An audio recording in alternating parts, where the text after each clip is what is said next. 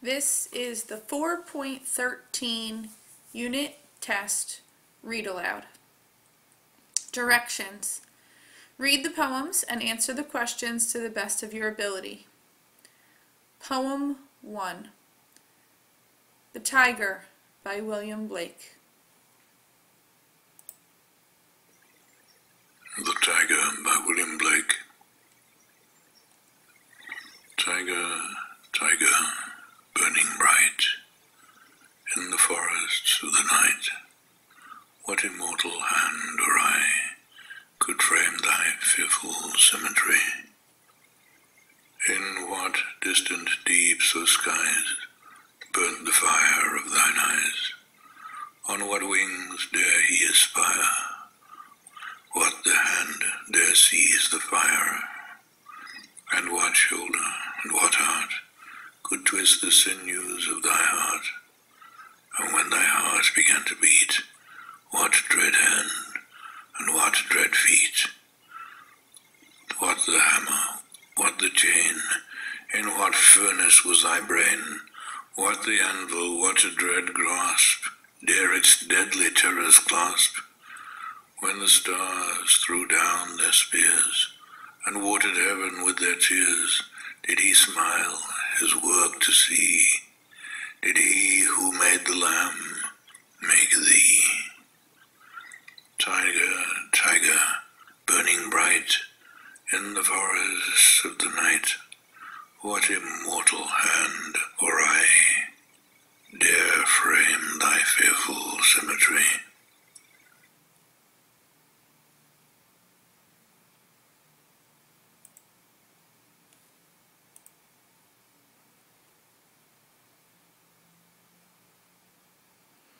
Question 1.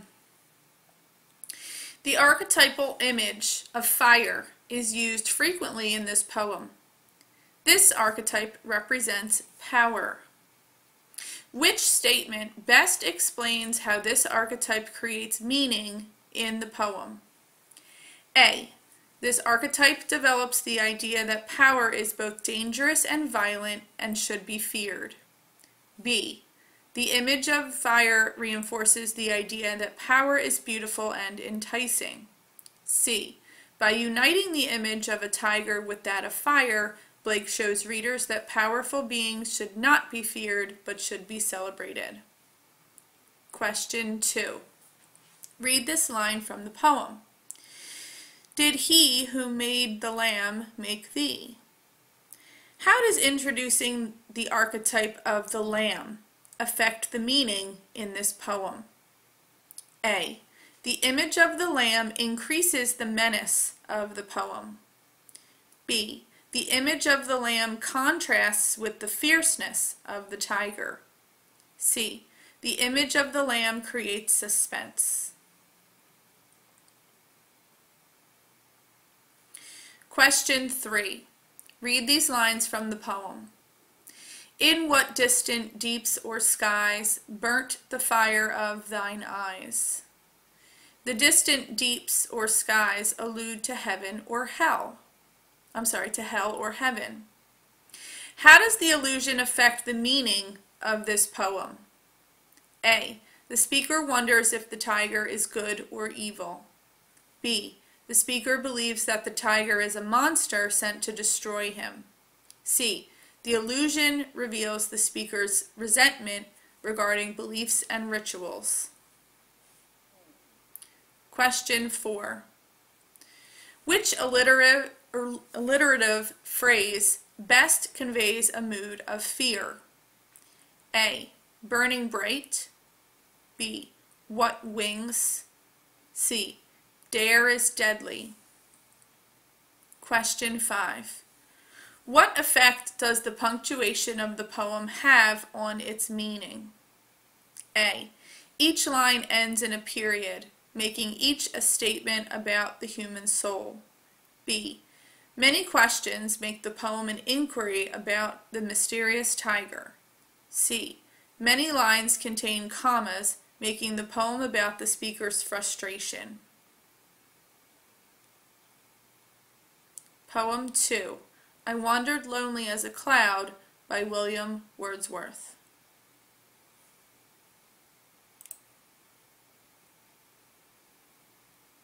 I Wandered Lonely as a Cloud by William Wordsworth. I wandered lonely as a cloud that floats on high o'er vales and hills, when all at once I saw a crowd, a host of golden daffodils, beside the lake, beneath the trees, fluttering and dancing in the breeze.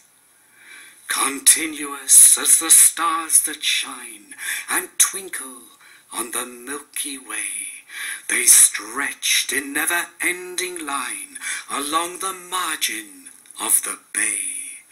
10,000 saw I at a glance, tossing their heads in sprightly dance.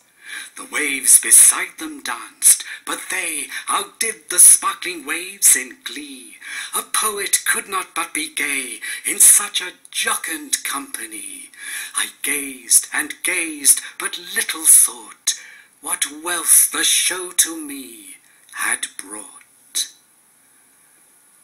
For oft, when on my couch I lie, in vacant or in pensive mood, they flash upon that inward eye, which is the bliss of solitude. And then my heart with pleasure fills, and dances with the daffodils.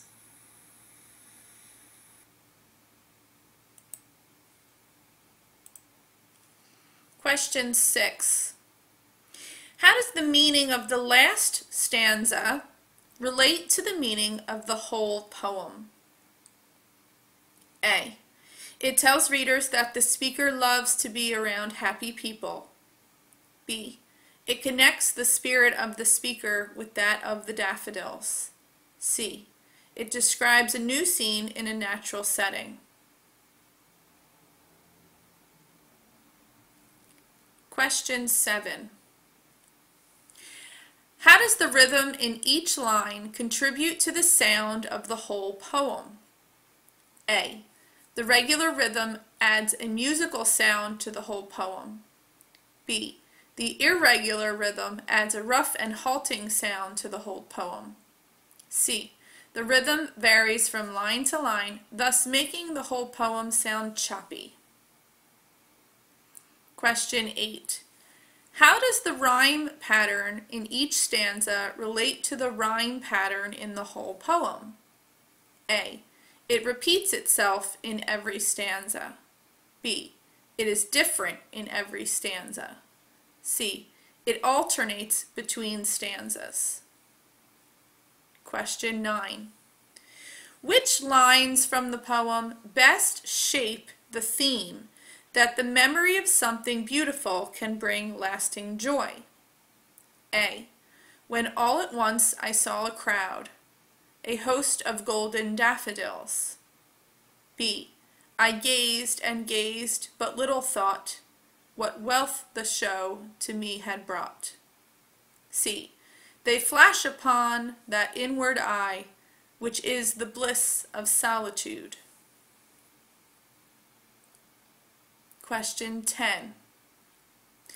How does the image of the daffodils as stars that shine and twinkle on the Milky Way create a tone that conveys the theme that the memory of something beautiful can bring lasting joy? A. The image creates an admiring tone that helps readers understand why the speaker seeks to recall the happiness he felt. B. The image creates a baffled tone that suggests the deep mystery that the speaker feels over what he's seen. C. The image creates a concerned tone that suggests the environment produces fear in the speaker. Question 11. How does the image of daffodils dancing in the breeze create a mood that helps convey the theme that experiencing the beauty of the natural world is a path to happiness? A. It creates a dreary mood that helps readers see how difficult it can be to act in such a carefree manner. B. It creates a cheerful mood that helps readers understand how the natural world can inspire feelings of joy. C. It creates a frightened mood by demonstrating how the speaker is affected by what he sees. Question 12. Read this line from the poem. I wandered lonely as a cloud. What is the meaning of the simile? A. The speaker dislikes heights. B. The speaker looks down on others. C. The speaker feels alone. Question 13. What does the personification in the lines, fluttering and dancing in the breeze, describe? A. The twinkling of the stars in the sky. B. The movement of the clouds overhead. C. The movement of the daffodils. Question 14. How does the personification in the lines, fluttering and dancing in the breeze, create meaning? A. It emphasizes the speaker's anxiety and uncertainty. B. It expresses the joy and amazement that the speaker feels. C. It reflects the speaker's alienation from people. Poem 3. Fernhill by Dylan Thomas. Fernhill by Dylan Thomas. Now as I was young and easy under the apple boughs about the lilting house, and happy as the grass was green, the night above the dingles starry, time let me hail and climb, golden in the heydays of his eyes. And honoured among wagons, I was prince of the apple towns, and once below a time I lordly had the trees and leaves trail with daisies and barley down the rivers of the windfall light.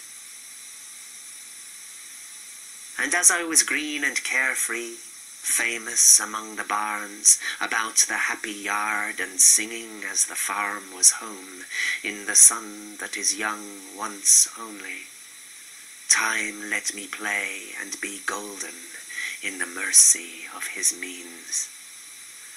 And green and golden I was huntsman and herdsman, the calves sang to my horn, the foxes on the hills barked clear and cold, and the Sabbath rang slowly in the pebbles of the holy streams. All the sun long it was running, it was lovely. The hay fields high as the house, the tunes from the chimneys, it was air and playing, lovely and watery and fire green as grass.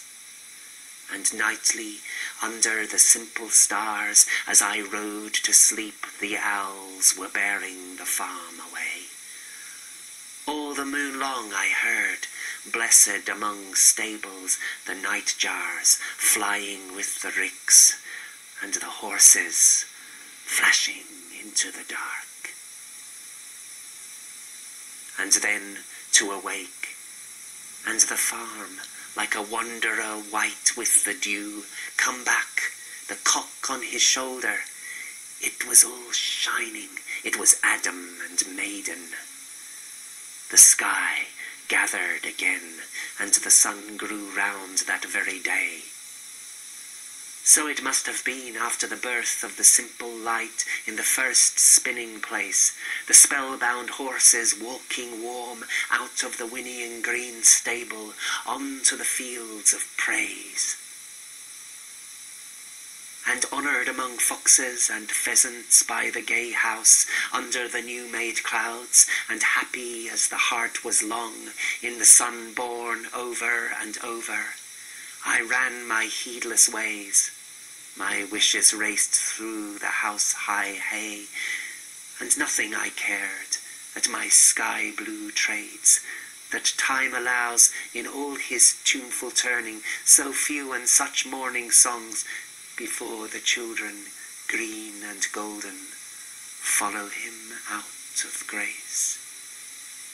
Nothing I cared in the lamb-white days, that time would take me up to the swallow-thronged loft by the shadow of my hand in the moon that is always rising, nor that, riding to sleep, I should hear him fly with the high fields and wake to the farm forever fled from the childless land. Oh, as I was young and easy in the mercy of his means, time held me, green and dying, though I sang in my chains like the sea.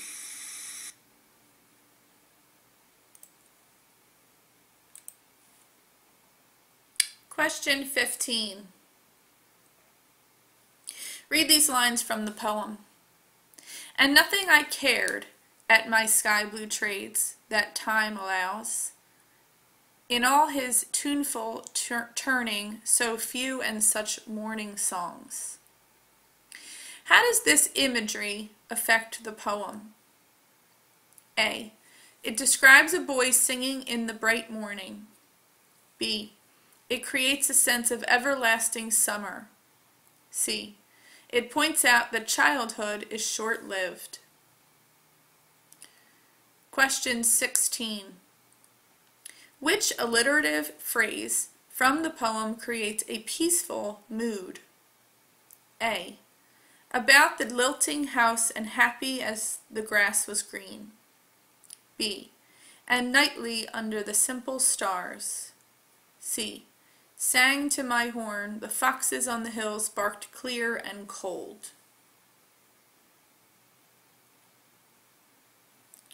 Question 17. Reread these lines from the poem. And honored among foxes and pheasants by the gay house, under the new-made clouds and happy as the heart was long, in the sun borne over and over, I ran my heedless ways.